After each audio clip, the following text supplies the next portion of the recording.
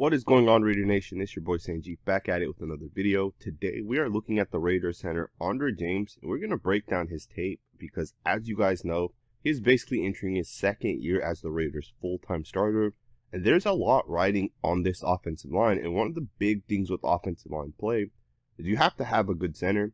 Let's get right into the tape, starting with this first clip right here. One of the most important parts of playing center is to be able to move. In this play right here, Andre James is going to take on this nose. Lester Cotton does a fantastic job doubling to his right and then helping the center Andre James really move and turn his guy. This is a really solid block by both Lester Cotton, Andre James, and Jermaine Illuminor, who's playing right tackle. Jumping forward into this next rep, Andre James is going to be in a pass blocking situation with this nose tackle. He does a good job in terms of handling him, but I do think he gives up just a little bit too much ground.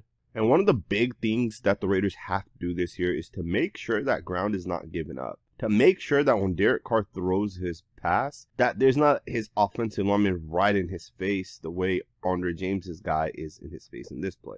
Now, it's not just James. If you look at Lester Cotton, if you look at the left guard, left tackle, pretty much all of these guys do collapse the pocket. Now, I will say this. The one thing with the Patriots is their defensive linemen are there to collapse the pocket. In my opinion, the Patriots have one of the best defensive lines in the NFL. Between Christian Barmore, Matthew Judon, the defensive tackles that they may have, and some of the defensive ends, I think the Patriots' defensive line is pretty stout. But regardless, the Raiders pretty much have from left guard to right tackle their starters in, so there should be no excuses for them to allow the Patriots' defensive line to collapse the pocket the way they do here. Either way, the quarterback does get the ball out. He does complete the pass. Let's get into the next rep. Alrighty guys, I want to jump forward and talk about this play right here because this play is kind of interesting. Andre James is going to pull and kind of come around on this block. And it's interesting because of the concept, right? You'll see it a little bit better from the backside angle, but basically you're going to get Andre James, who is going to pull outwards, block number 58. The nose tackle lined up in front of him is going to get trapped by number 45.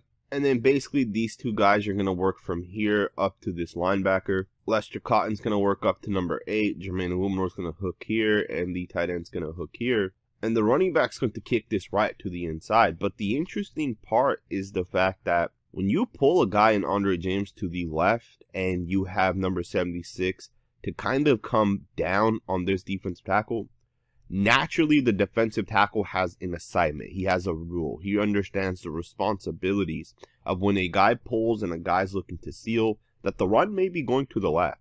So in this instance, this defensive tackle is turning this way because he believes that this is some sort of run with Andre James pulling where you're going to have it go to this side over here. So the defensive tackle is looking to his left, or to the left of the screen.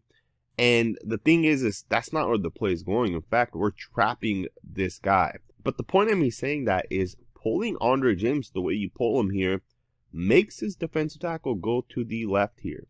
It makes him turn his head because he thinks he is being backside sealed by the left guard, when in reality he is being trapped by number 45. And this play right here picked up a nice chunk of yards. Now, of course, it's not like Andre James drew this play up, right? But Andre obviously does his job.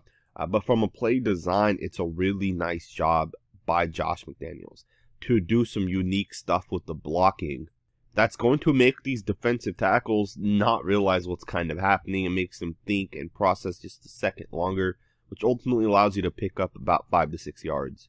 So one of the interesting things with the Raiders this year is they have switched to a power scheme, but that doesn't mean they will not run the zone concept. Here's an example of that. On this play, the Raiders are running a zone to the right. And it's a pretty interesting block by Andre James because, in my opinion, the zone scheme is what James is built for.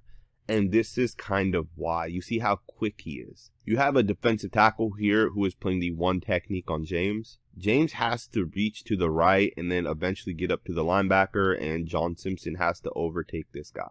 Now James quickly gets out of his stance, and the defensive tackle also slants to the left. John Simpson's able to pick him up, and James switches focus to that linebacker, and he does a good job sealing off his linebacker as well. And there should have theoretically been a crease here for a touchdown. Unfortunately, you have a safety that went unblocked. And in my opinion, Lester Cotton doesn't do a great job in the zone scheme. And, you know, it's interesting to kind of think about this, but Is that why Lester Cotton didn't play for John Gruden and Tom Cable? Was the scheme just not a good fit? Like, is he solely a power guy, right? Because in this concept right here, he's running the zone. He's getting up to this linebacker here, and I think he could have done a much better job in terms of sealing him off. Like, there's no way that this linebacker should not have been pushed outwards or at least sealed a certain way. And of course, as you guys see it, the running back picks up a couple of yards, but I think this play could have popped for a much bigger gain. But we are looking at Andre James, and I think James does a pretty solid job with his block. He gets up to the linebacker and seals it off. Obviously, John Simpson's able to seal his guy off as well. Pretty interesting play. Let's go ahead and get into the next rep. Alrighty, guys, I want to jump forward. This is the very next drive. This block right here is kind of interesting because I saw some people on Twitter post this video, and they blamed Andre James for missing this block. And it's pretty clear if you guys watch it in terms of the coach's tape, it is not Andre James that messes up on this block. In fact, it is John Simpson who messes up on this block.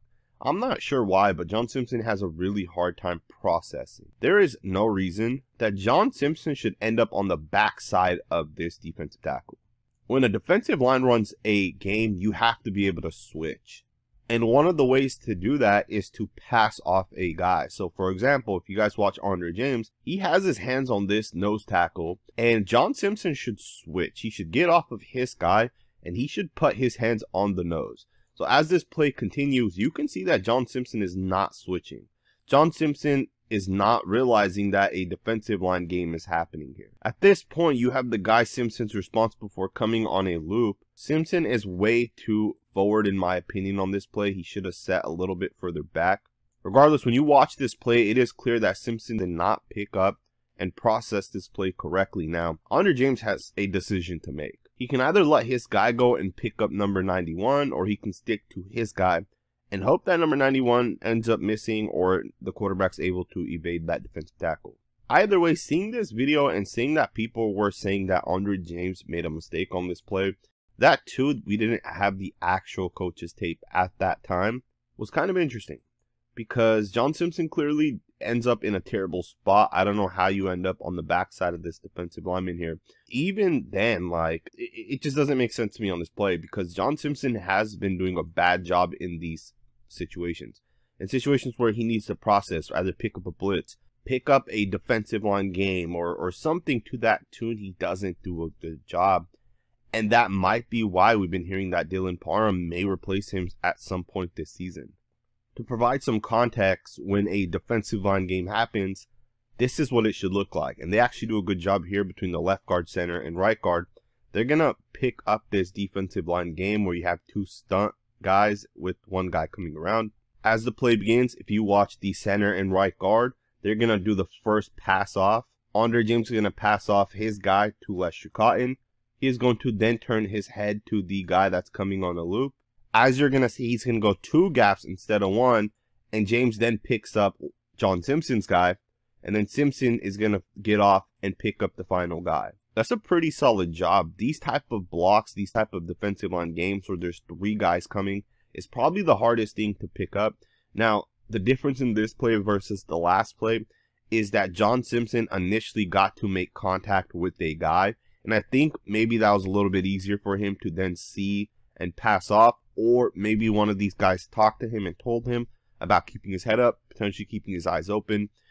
But just as a play and just kind of show you guys context, between the center and right guard Lester Cotton, they do it correctly, right? That's how you pass off a defensive line game.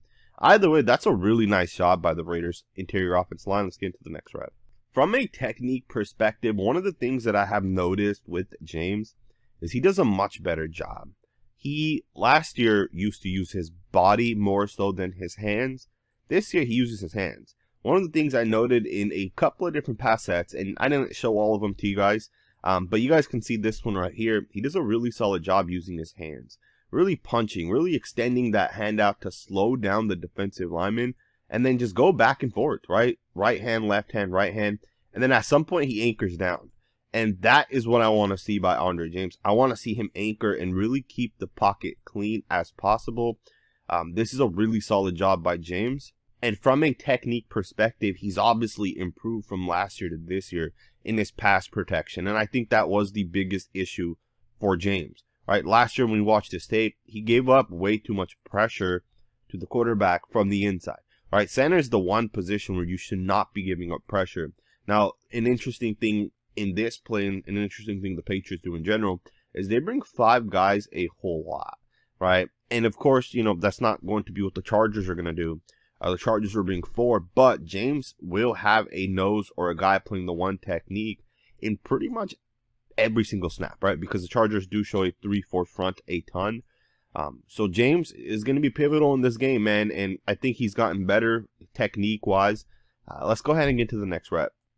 If you guys have watched any of my defensive line videos in the past, film breakdowns, either on the main channel or on the second channel, one of the things I oftentimes talk about is block shedding, disengaging, being able to use your hands to win at the point of attack.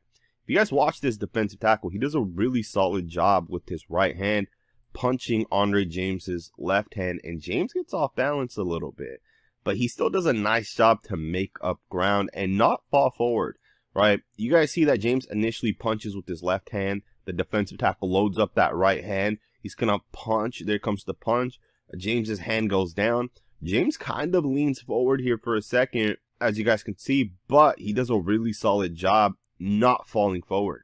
Last year, he would have fell forward. This year, he doesn't. This year, he stays engaged. And ultimately, his guy falls into the dirt. I'm not sure if he trips. It's kind of hard to see. But either way, let's get into the next rep. Alright, guys, we're going to watch Andre James basically reach on this one technique defensive tackle. He does a really solid job with his head placement, right?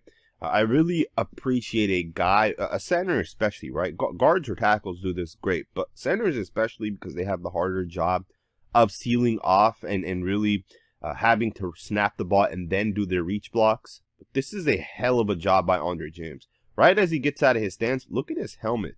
His helmet is to the left of that defensive lineman's helmet. But the crazy part about this play is pre-snap, the defensive tackle was to the left of James. So James does have a harder reach, right? Now, one of the things is this is a crack toss to the left, which is a power concept, but from the left guard, or I should say the front side guard, all the way to the back side, they basically are blocking this in terms of the way you would block a zone play, right? The power really just comes from the front side.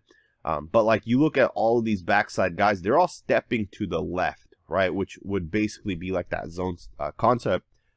Andre James, I said earlier, is fantastic when it comes to zone blocking. And him running this zone concept, he cuts off this defensive tackle. Now, I don't think the defensive tackle would have ever made the play regardless, but he still does a nice job getting to his spot, cutting off, sealing off, and basically helping be one of the guys to allow the running back to score a touchdown on this play. Either way, that's a really nice block. Jackson Barton here is obviously a little pumped up and excited here for this play right here. But with that being said, that is the final play that Andre James is actually in the game against the Patriots. He played 2 drives. We scored a field goal on the first one, scored a touchdown on the second one. And obviously they made some swaps. Now you guys see Dylan Parham is in the game. Overall, I think Andre James looks better. He looks improved. And I'm excited for the Chargers game because we're going to find out a lot about this Raiders offensive line. When you got Colton Miller out there, you got whoever the starting right tackle is going to be, whoever the right guard and left guard will be. And I'm excited. I think Andre James has taken the next step in his development, what I wanted to see from last year to this year. So I'm excited. Let me know what you guys think about this video. I hope you guys enjoyed it. It's kind of a quick one. Thumbs up, subscribe, and I'll see you guys next time with another video.